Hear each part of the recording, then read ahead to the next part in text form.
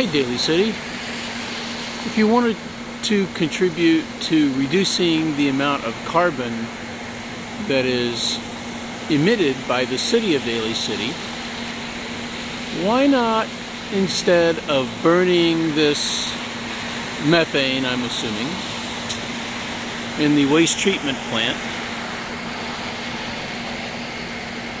capture it, compress it, and make it available for something more useful.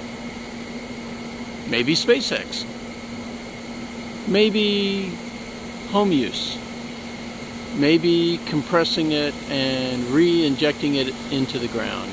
But anything except a constant burning of the waste gases produced by the Daly City waste treatment plant. Hopefully you act on it, but if not, there's another voice. Good luck, everyone.